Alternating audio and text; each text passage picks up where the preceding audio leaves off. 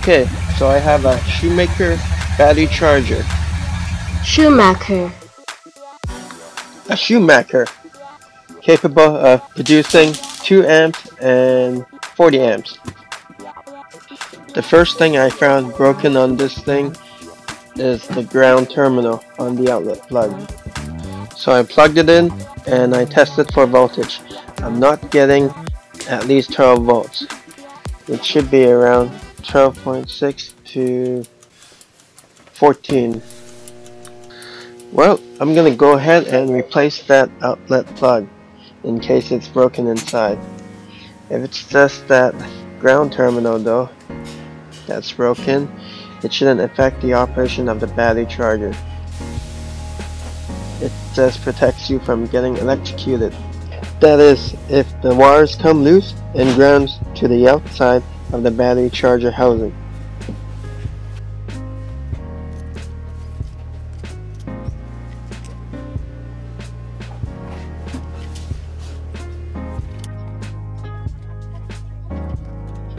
Okay, so plug replaced, and now I'm gonna retest the voltage. Still under 12 volts. Diode test failed. It was an open circuit in both directions. It's supposed to be open only in one way, so current can't flow back. Well, let's open it up and see what's going on.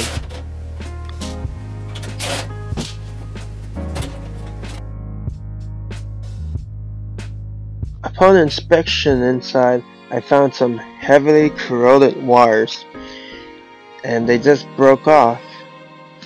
That would explain the open circuit. It's interesting because someone might have cranked it too long and it overheated the wires. In the associated maintenance guide, it says, before jump starting, always set the charger on high and charge for a minimum of 5 minutes before attempting to start the engine. This allows the battery to absorb a surface charge so that when the key is turned to start the engine, it is pulling some power from the battery and not demanding all of the starting capacity from the charger. Anyways, I'll post the PDF in the description. There's 2 diodes inside and you can check them separately. You should read 0.3 to a 0.5 voltage drop. And if you reverse the polarity, you'll get an open circuit.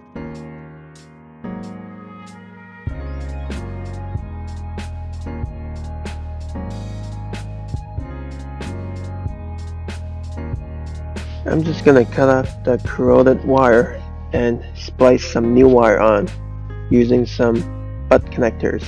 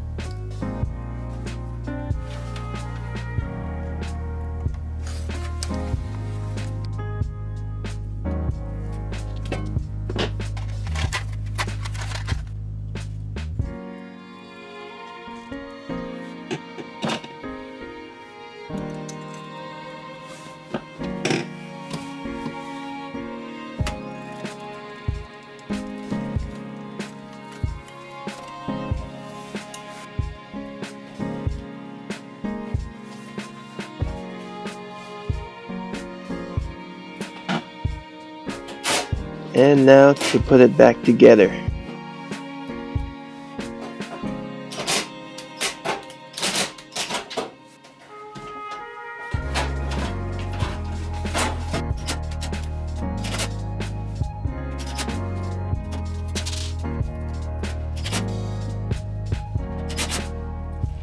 To check diodes, have the machine off and go red to black, and black to red.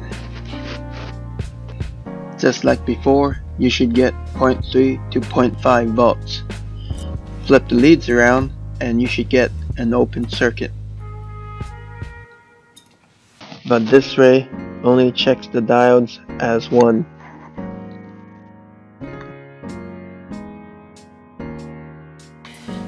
Now I'm going to check for voltage.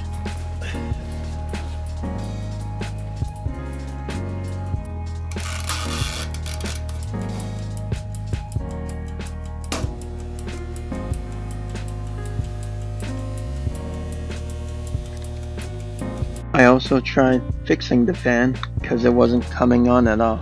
Fan itself is working though. Tried replacing a capacitor.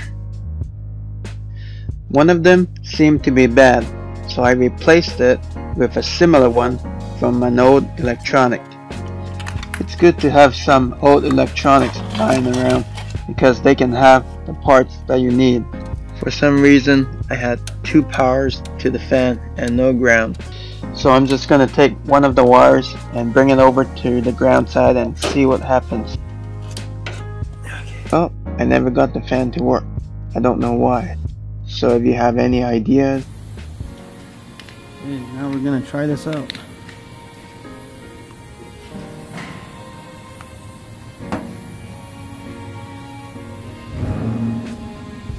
Yeah, let's go recording this.